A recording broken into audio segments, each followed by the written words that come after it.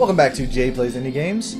This is going to be how to beat the Rock Garden. Now, this is the beginning of my series on the second tier of hard dungeons. The first tier of hard dungeons include the Grimm's Grotto here and the Double Doom.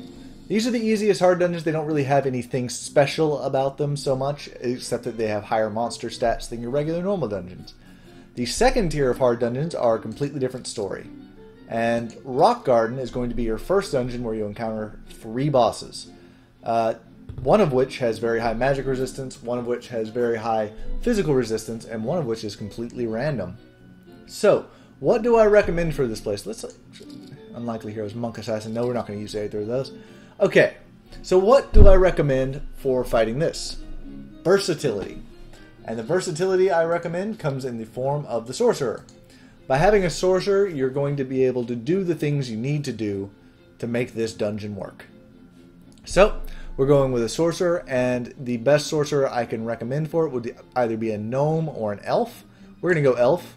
Elven Sorcerer is nice.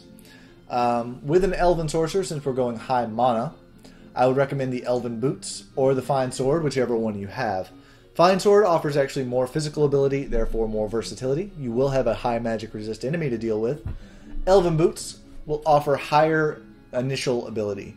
Since you have 15 starting mana, Elven Boots gives you magic resistance, but it also gives you 3 fireballs to start with. So, yeah, real useful. Since you're going into second tier hard dungeons, I would assume you already had access to the Elven Boots sub-dungeon, so I'm going to go with the Elven Boots. If you don't go with the Elven Boots, go with the Fine Sword instead, or even the Hero's Helm. Hero's Helm is fairly nice, but it doesn't give you the 3 mana, which is very good. I'm also going to Magnet Fireball. Flame Magnet goes very well with Elven Boots. You get the 3 fireballs going on. Now, I'm personally going to bet on boss. If you're having trouble with the dungeon, I recommend using the Black Market. I'm not going to use this other stuff. Well, I will use Pressure Range Badge. I'm not going to use anything else, though, just because I don't know what you've unlocked yet, and I don't want to mess with it too much. Witchlock Pendant also probably a good idea. A good possibility. If you don't have the Elven Boots, Witchlock Pendant would also work very well with a Sorcerer in this particular dungeon. Alright, so let's play Elven Sorcerer in the Rock Garden. Okay, so we've got Burn to Azurite to start with. We're going to begin our explorations. I don't know why there's a creeper there. But level 1s all around. It's fine. We've got 18 mana to start with. Here's our first boss. Seeking Two Brothers, one of stone, one of earth. Yeah. This guy has magic resist 75%. He's going to be our tricky boss because we are kind of magic focused. The other guy who's going to have physical resist 75% won't be as big of a problem most likely. Pissorf, great for dealing with magic resist guys using magic, so keep that in mind. We'll probably be using Pissorf at some point, but I'm going to leave it on the ground for now. What's in this passage? I tend to leave those until I actually need some exploration, so we're going to. Hero's Helm would bring me up to 20 mana and increase my hit points and damage, all right to start with, so that's pretty nice. This has actually been a good start. If I can run across an enemy that's worth killing, that is. Pissorf might be the thing to get around this dungeon. Oops, that was a complete and total accident. Ignore the fact that it happened. These magic immune enemies are everywhere. Dracul is here. We'll talk a bit about Dracul, but I probably won't actually end up worshiping him. Sidestep. Fantastic. Use it once. My typical recommendation with Sidestep is to use it once and get rid of it. But since we have 20 freaking mana, no reason not to hang on to it at least, for now. Okay, we don't want to get mana burned. So we're working our way around here. This is getting kind of annoying. Okay. Well, that's magic immune. That's not. These magic immune plants everywhere are kind of... Does Pissorf work on magic immune plants? We're about to find out. They do not. It does not. Okay. Just checking. We are going to Pissorf this guy and not kill him and continue our exploring. Want to fight. Very good. So what we're going to do is we're going to get rid of Sidestep, and that's going to increase our mana a little bit. And we're going to pick up Want to Fight. and that'll hopefully clear out our path a little bit. We can cast it 4 times without needing to recharge. Dracula's here, which is pretty fantastic. And we're looking for a level 2 enemy, kind of anywhere we can find one. Yeah, we'll summon here a couple times, and we can go over here and do another summon. That guy's a little bit resistant. Okay. We still have Piss Orb, so we can move this plant out of our way, since it's not a magic immune plant. Very nice, so we were able to get around it, and around that one, but it didn't really lead anywhere, unfortunately. Piss Orb him into a wall, would open up that wall. Once again, a little unfortunate that that's corrosion right there. Level 3 enemy. We can actually kill this guy, though, so yeah, that's going to happen. Spoon. Move you. Okay, so Torog's up there, and we have a level 3 cowardly fast regen enemy. He does 12 damage. He has knockback. It does leave me safe, but if we go here, you'll notice he does less damage because of his knockback. We can just hit him once, like so. It knocks us back. His cowardly ways didn't really bother us, and now we can fireball our way back to full health. Come back here. We can hit him again from this angle to take less damage. And we can fireball him again for full health, and hit him again for victory.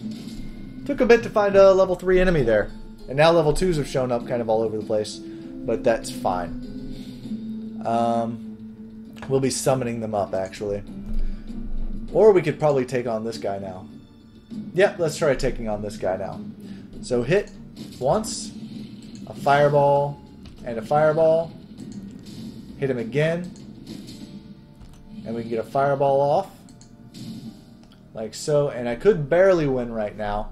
Or I could just do a little bit of exploring, if there is any exploration available. He does 25 damage. I'm pretty close to that.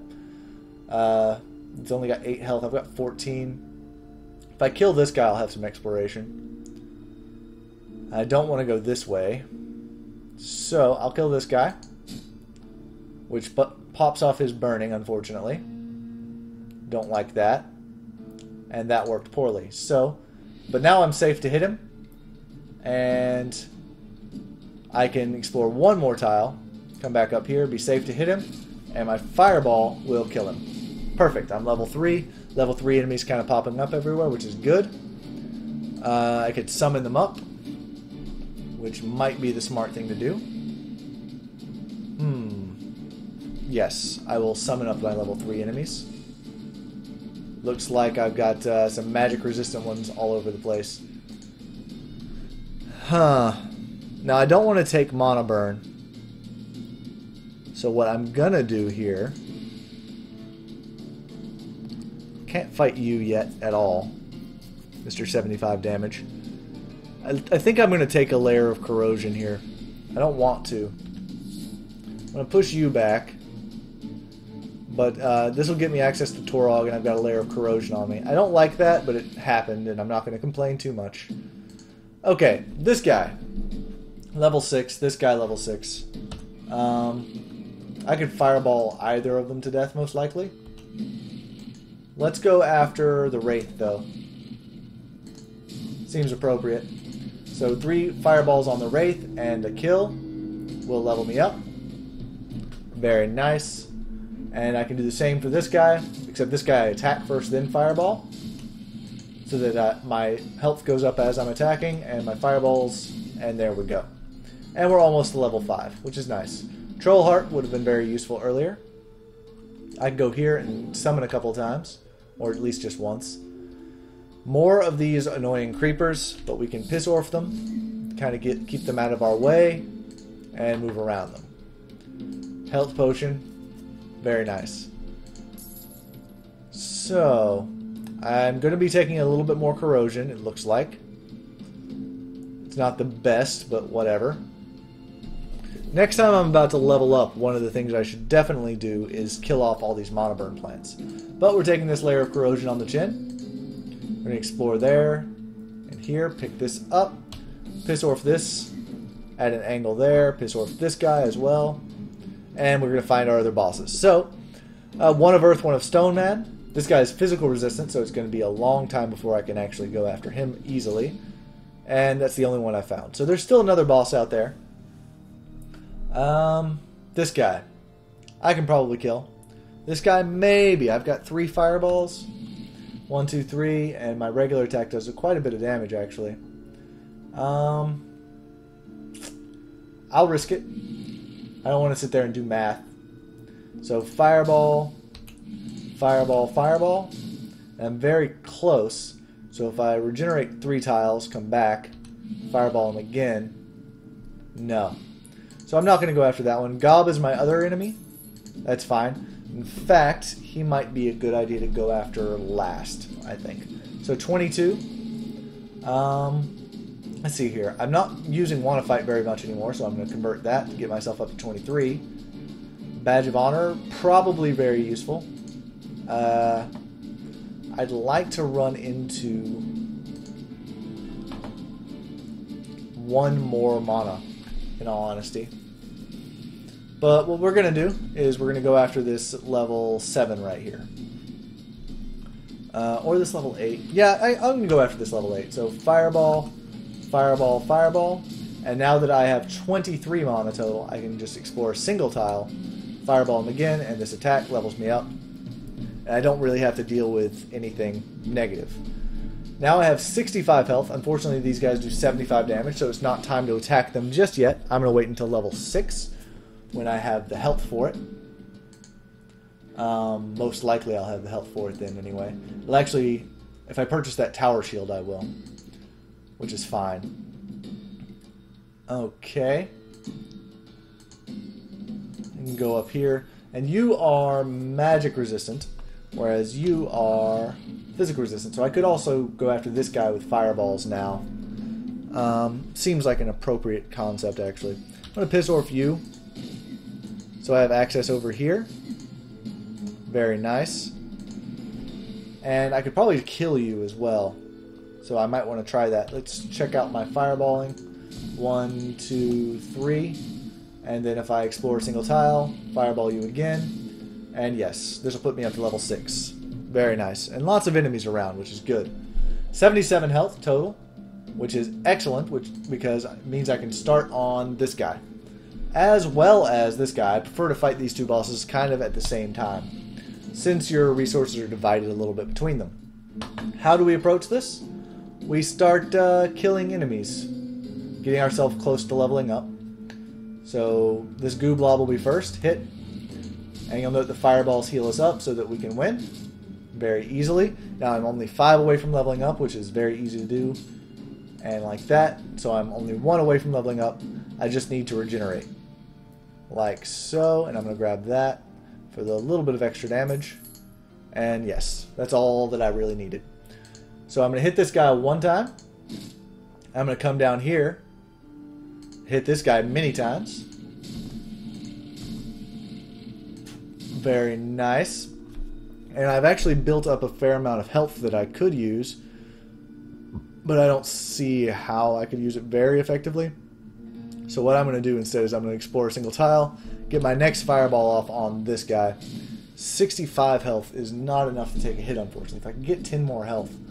But it's not going to happen. Well, it would be a good use of a health potion, I guess, but I'm not going to do it that way. I'm just going to go ahead and level. And I'm kind of fighting both of these guys at once, so I'm going to get this hit off. And come down here and get my fireballs going. Like so. Is there a place where I can explore a single tile? Yes, there is, right there. And I will fireball you again.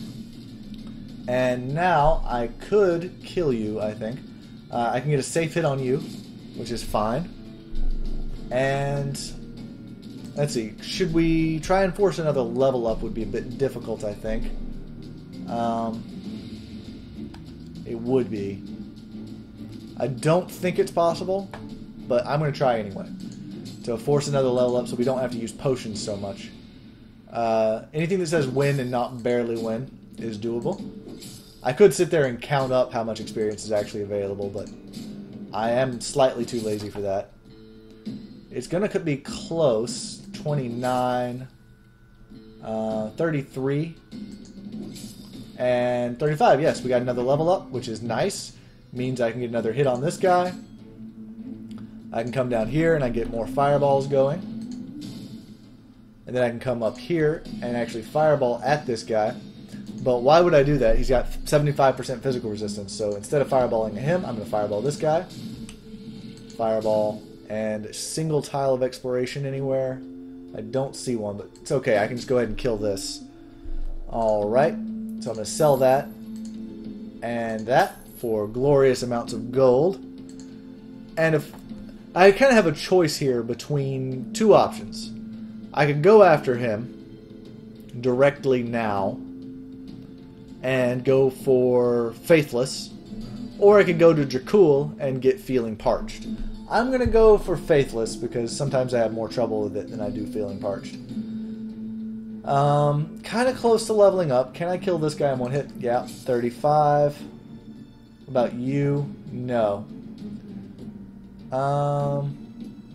Would I be able to level up again? I would if I had a little bit more health than I do. 33 of 40, so let's get that extra health, actually. 21. You do 33 damage.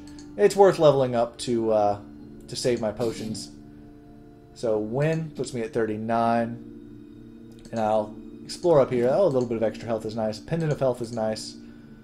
And there we go.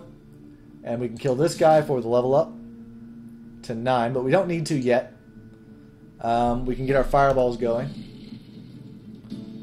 1, 2, and I can actually get a hit off here, which is pretty nice. And fireball, I might be able to maintain both. Win, like that, and I might be able to be both Parched and Faithless, which is nice. I didn't think I'd be able to do that. And barely win. There we go.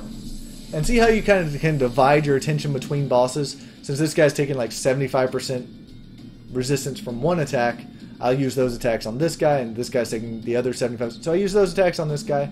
You just split it up and use your resources appropriately. I can exit here, and that's an easy way to beat the Rock Garden. Of course, you would have more resources than I did going into it the same way.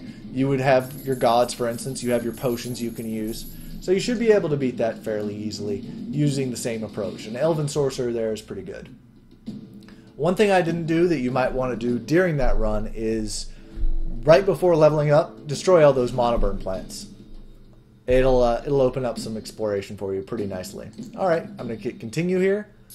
Desktop Dungeons trophy sold. Yay. 225 gold for me. Alright guys, thanks for watching.